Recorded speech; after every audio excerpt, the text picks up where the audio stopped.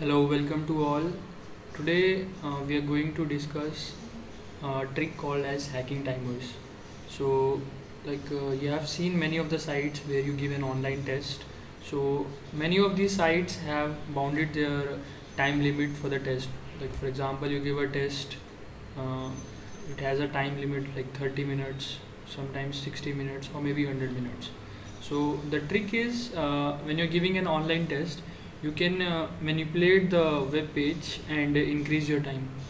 So I'll show you a quick demonstration how to do it. Let me take any website where I can give an online test.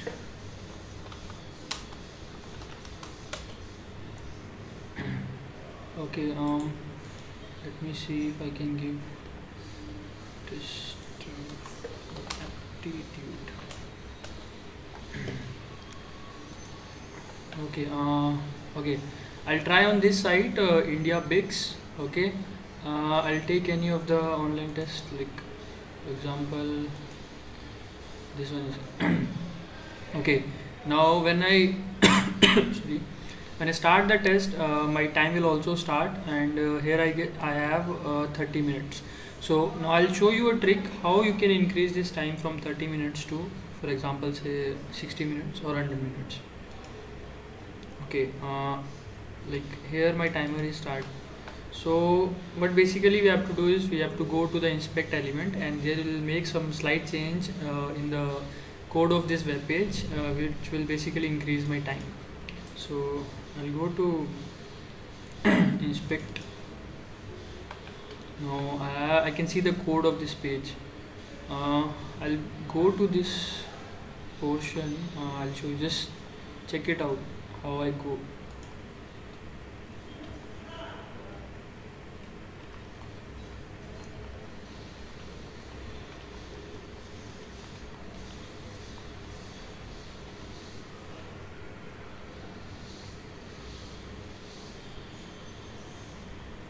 Okay, now you can see this blinking thing, it's called as the timer.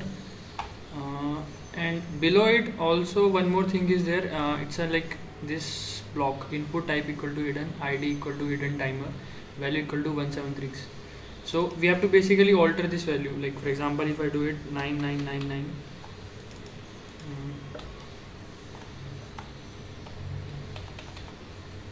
and press enter.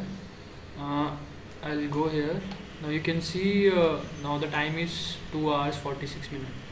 So this is a short trick, you can use it many places. It's just basically a flaw because this function, it's a basically JavaScript function which calculates the time.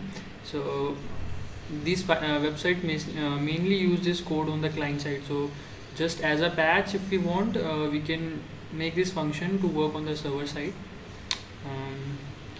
Okay, thank you very much, and all the information provided is for educational use. Do not use it for any unethical purpose. Thank you very much.